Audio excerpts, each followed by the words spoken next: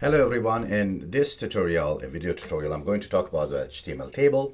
We'll talk about the structure, how to create one, and how to style it. I'm using WebStorm as an editor, and I'm using JetBrains Live Edit to be able to see the instance changes on my editor in Chrome browser. Okay? So let's go ahead. Table, we usually use it because we want to show the information in a tabular format, in a format of rows and columns. So we want to organize them in a way that we can identify the data better and easily. So in order to create a table, simply you go with the table tag. A table tag is a block tag, and it's just a container. So as you can see, nothing is changing here.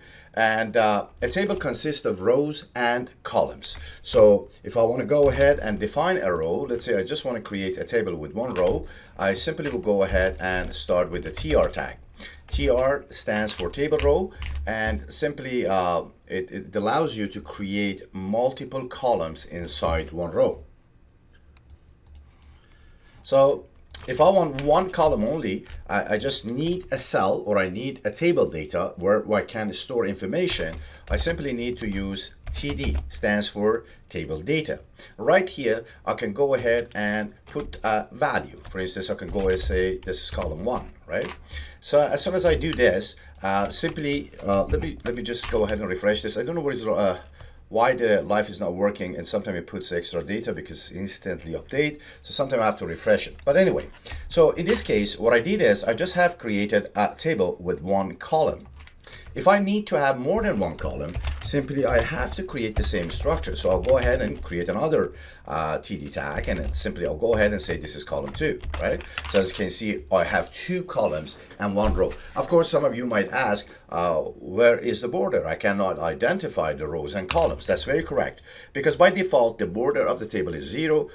You may, in the old-fashioned way, before HTML5, you could just go ahead and say border is equal 1. So in this case, you can see the border around the table, right? Or you also could go and say cell spacing, let's say 10, and you can see the cell spacing is the space around the cell. Also, you could say cell padding, and in that case, you could put a padding around the cell as well. All these 3 attributes are obsolete in HTML5. You cannot use them. You have to use CSS to implement those, and I'm going to show you how. So for now, let's go ahead and create a border around the table. So I'll go and open my style section, and simply my selector will be the table tag, and I will use the border 1 pixel solid black. Okay, let's see what happens. So adding that into the table, it just puts a border around the table. Now what I have to do is, if I really want to see the columns, I have to add the border around the TD tags as well. So I'll group the table tag with the TD tag. So in this case, when information comes back, you can see there are border. Let me just make this one a bit bigger so you can see it better. So you can see there is a border around the TD tag and the table itself, right?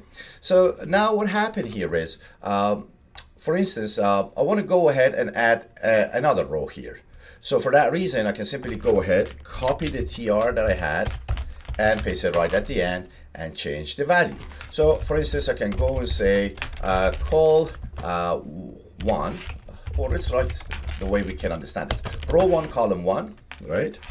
And then I have row 1, column 2.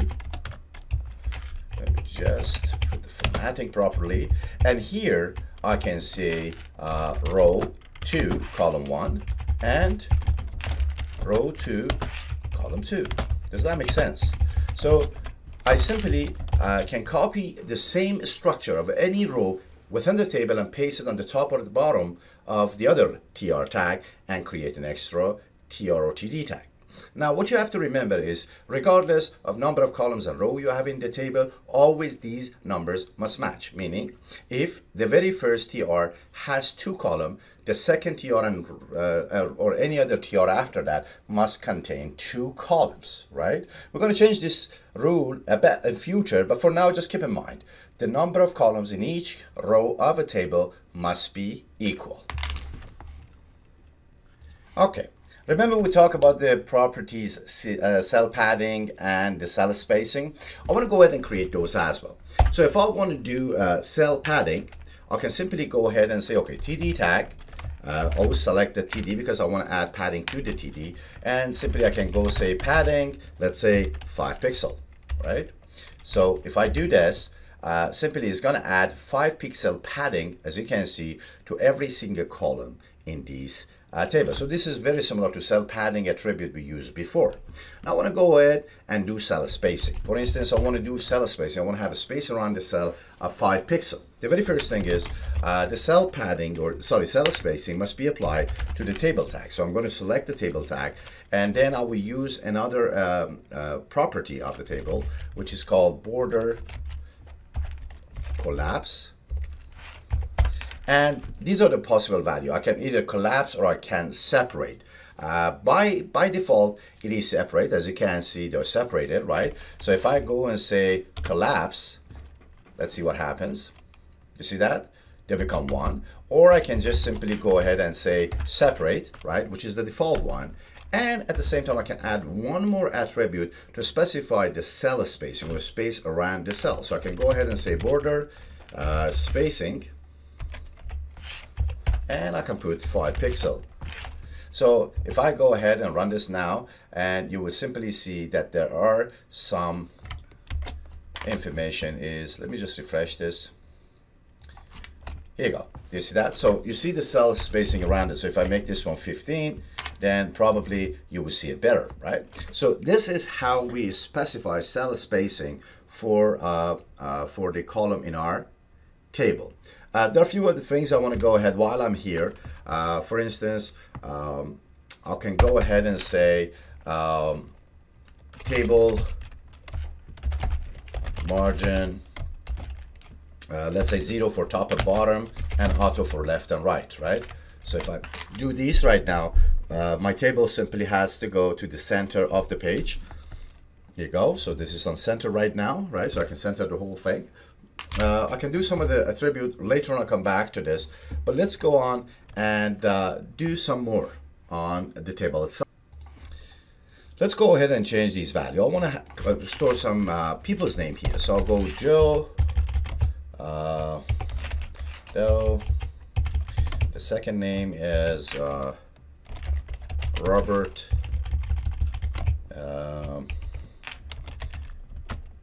Benito.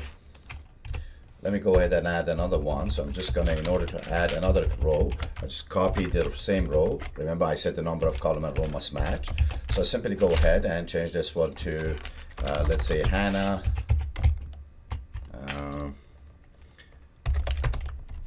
Montana, right? So as you can see, I have 3 first and last name right in here. So sometimes you need to specify or have to label the column as what type of value, what kind of value it holds. So in order to do that, I can go ahead at the beginning of the table, add another row, but this time, since I want to label these column, instead of using TD, I can use TH, stands for table header, right? So I can go here and say first name, and then I can have the second one, last name, right? Look at this. Now, of course, when you look at this, you see it doesn't contain the border. The reason is we just have to go group the TH as well. So TH will have its own border as well. Right in here for padding, I can do the same thing too, right? So now if I do this, then you will see they all look the same. The big difference between the TD and TH comes from here. Let me show you something. I will go and say TD, I want all the TD tag to have the width of, let's say, 150 pixel. Okay, so if I do this, as a matter of fact, you see the TD tag or expand and the TH or expand too, because remember, every content in any row will pushes all the other element of other rows, in this case TDs, to have the same width as well. So now, if you look at this, the difference between the TD and TH is the TH are center and bold, while the TD are not, right? Now, I can simply change this. I can go ahead and say TD first child. Alright, so I'm selecting the very first child of the TD tag inside the TR, and I say text align right. So if I do this, simply, as you can see, the content of the very first TD are all moved to the right. I can do center as well. so I can make them all center, right? I can do some of the thing as well. I can go and say font weight bold or bolder, right? So as you can see, I can do a lot of changes into the content of the TD tag. To be able to organize the table, we can divide the table information into three different sections. For instance, I can have the head section of the table, I can have the body of the table or body section, and then I can add a footer section, right? So in order to do that, I can simply go ahead and add another tag, which is called T-head. So the T-head identifies the head section of a table which contains one to many rows. As you can see, nothing is changed in the table, right? But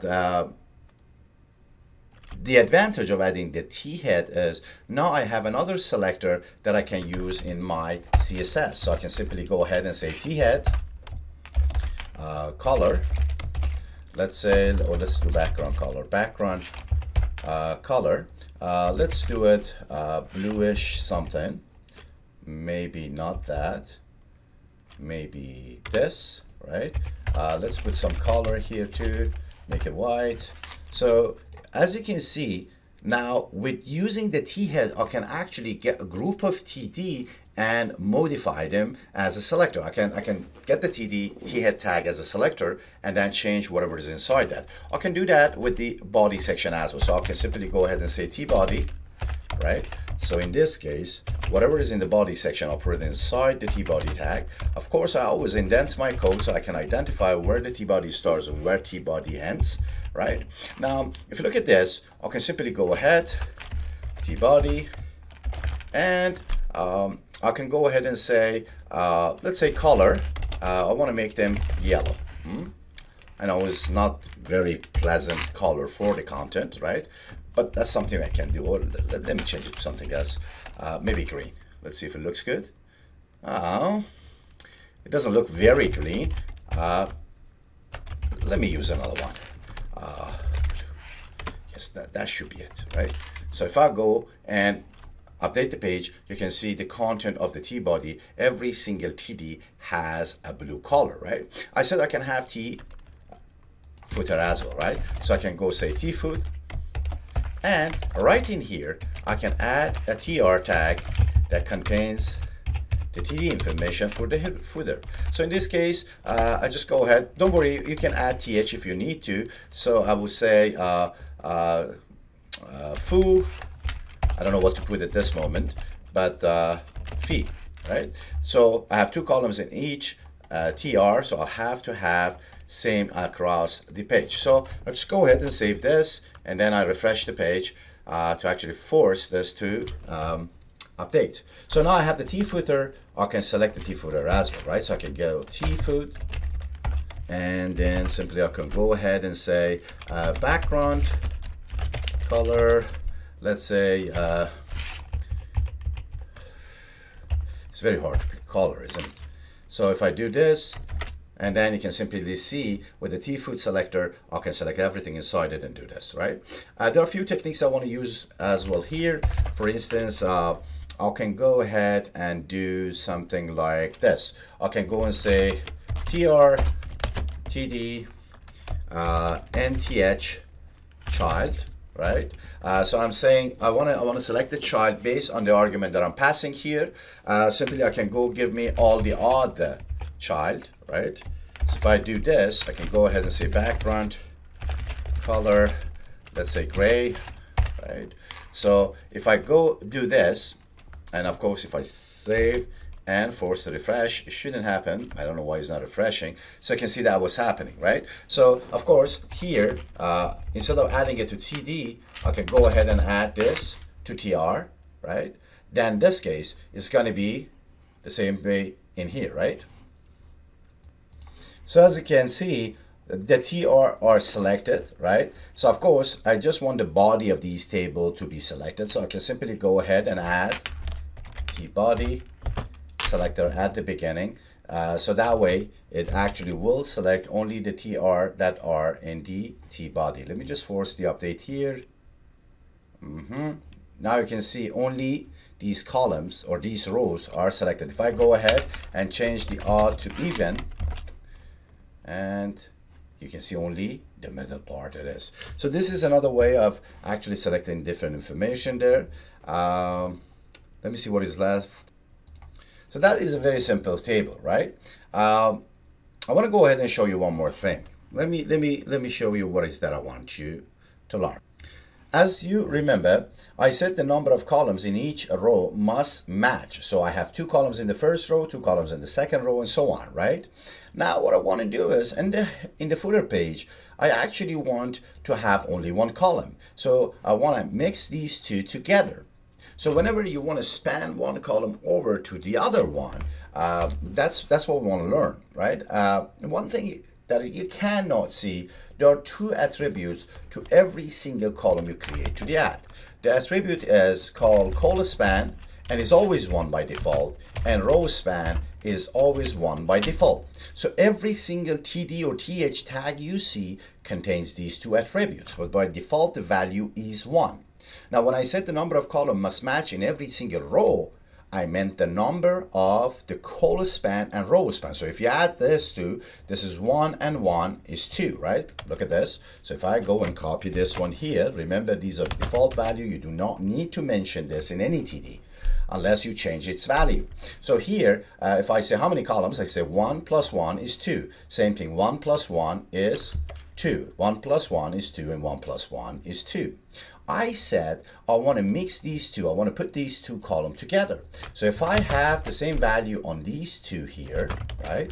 And if I want to mix these 2, or I span the first one to the second one, the only thing I need, because I want to change the column span, I just go ahead and make these 2. If you look at this right now, it pushes the fee outside the box, right? So that indicates because the number of colspan and rowspan must match in every single row, it means I have to get rid of the last one. So I span this and I made 1 column, but still the colspan or the number of colspan in every single row is the same. I can do that with the rows as well. For instance, if I want to go ahead and mix, let's say this one, just put some space in. Somehow I want to make the Robert and Hannah to be of, let's say that Robert has De Niro as a last name and has Montana as a last name, right?